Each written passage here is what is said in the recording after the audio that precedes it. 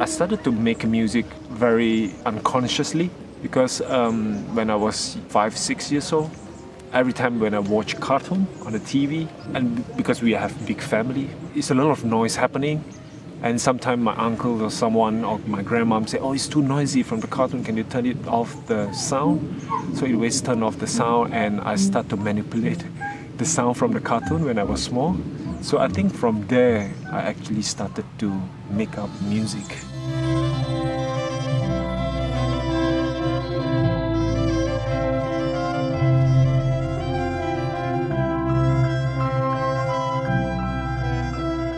People always talk about technology is so cold, it makes people so separate and so isolated.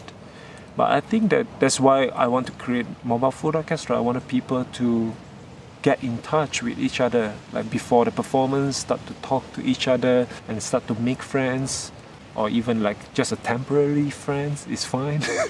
So I like the kind of connection. It's like the music, I mean, quavers and crochet.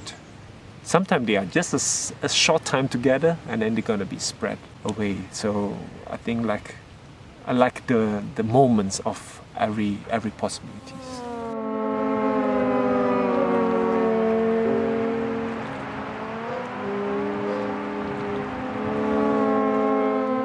I think musical hero to me is John Cage, because at first I really don't like John Cage, because at first I thought like what he says kind of like doesn't relate very much. But since I started to commute by bicycle, I started to realize that sound are so amazing. There's a lot of sound that we create subconsciously within the people and community, but we don't really realize it, how beautiful or how ugly they are. Every day when we open up a newspaper, the headlines or whatever is always negative.